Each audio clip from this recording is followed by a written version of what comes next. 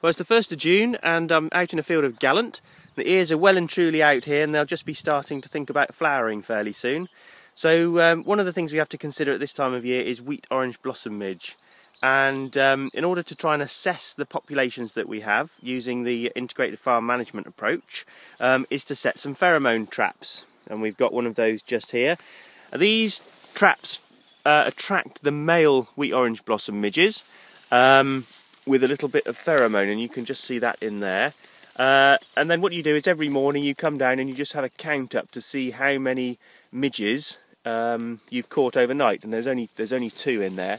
So that indicates that there is very low population of midge flight basically last night, and they need to have the right sort of environmental conditions before they'll hatch and start to fly. So they need to have a moist soil so they can get out of the soil. They need to have a still night so they can fly and mate on the wing, and it needs to be a little bit warmer. So we're not expecting a massive problem at the moment, but I'll come back and check these traps over the next sort of 3 or 4 days till the wheat has started flowering, and then we'll make a decision about whether we need to treat the crop or not. Fingers crossed, with the cooler weather forecast for the bank holiday, these crops will just tick over.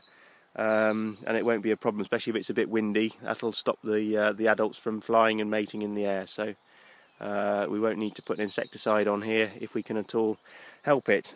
If we do, we shall use something like Maverick, which will just take out the adults. If the eggs have already been laid, we won't be able to kill those.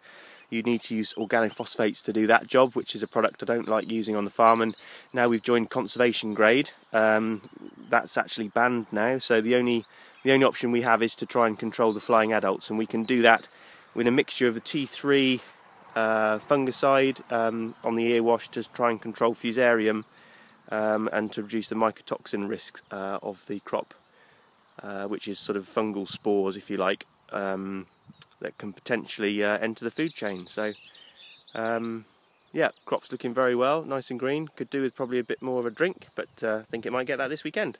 Fingers crossed.